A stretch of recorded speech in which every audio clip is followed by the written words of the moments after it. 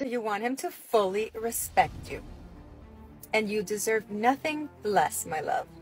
But I have a question for you. Are you respecting yourself? What does respect even mean? Respect is all about honoring ourselves, our true selves, doing what feels good to us, listening to our bodies, removing ourselves from situations that are toxic, that are not deserving of us. Here's an important tip. When we are stuck on having somebody respect us, and we are so hung up on that, it is because we are not truly respecting ourselves. And so the question is, why am I expecting somebody else to do for me what I am not doing for myself?